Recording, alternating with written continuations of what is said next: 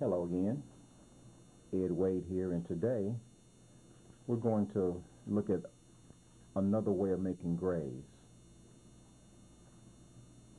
Remember I told you that when you mix the three colors together, the red with the yellow with the blue, you can get grayed down colors. Well, let me show you something a little bit different today.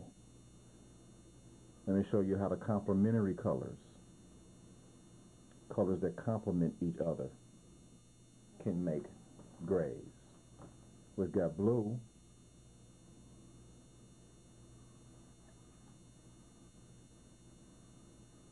and when you mix blue with an orange, I'm going to have to make an orange because remember we don't have orange in our palette.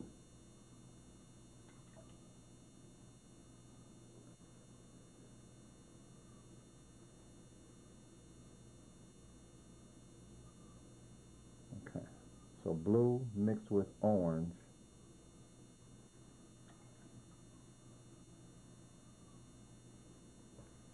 get a little of this and put it over here.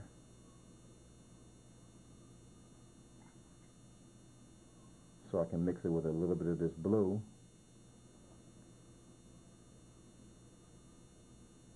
And you see that we have a gray color. Here's the reason why. Because yellow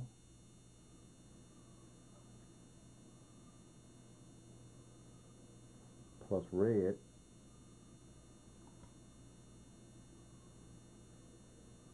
makes orange.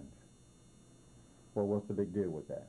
Well, you remember I told you that when you mix yellow and red and blue, even if you do it unknowingly, you've mixed the three colors. And in order to get this orange, which is the complement of blue, you had to mix it with yellow and red. So you have yellow and red making the orange.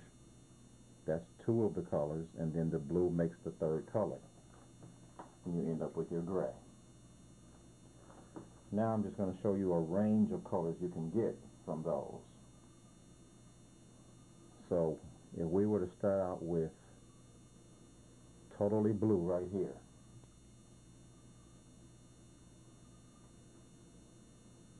and totally orange over here. Orange is pretty watered down. Let me make it a little thicker.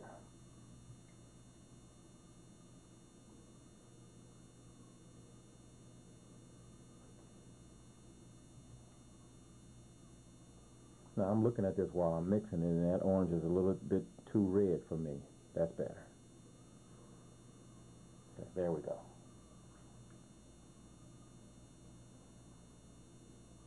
So if we start with the blue.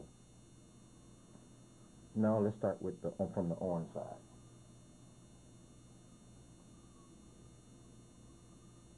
And mix just a little blue each time.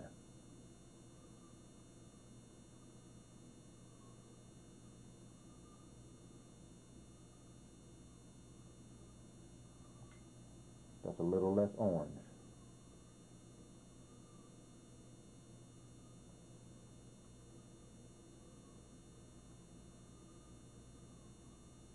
A little less orange.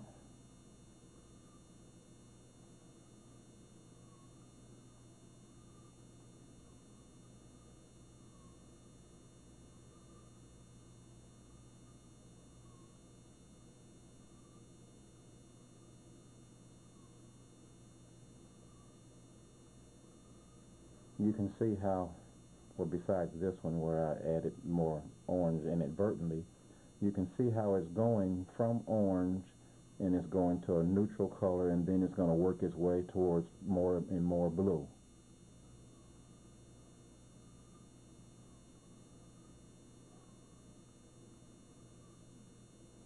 Until you actually have pure blue. So we can go from pure blue, and as we mix a little orange with it, it starts to go towards orange until it gets to pure orange.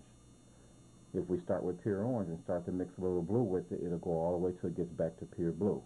The more and more blue you put in it. So now we have two more combinations here.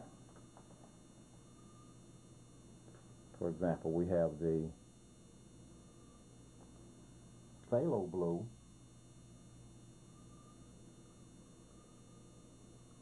and we have an orange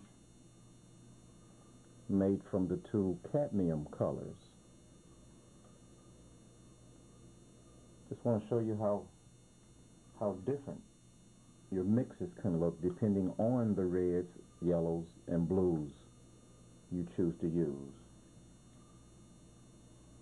Once again, I'm mixing until I get an orange. I don't want it to be a red orange, I want it to be an orange. There we go.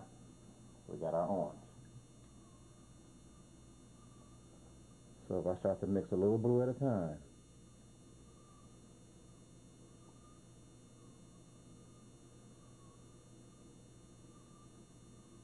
it's going to start to change.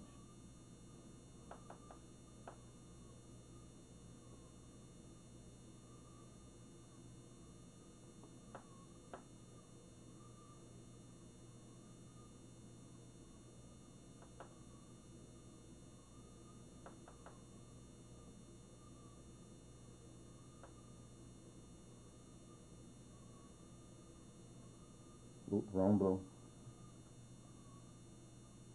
Oh, I make that mistake. This is the right blue. Little touches at a time.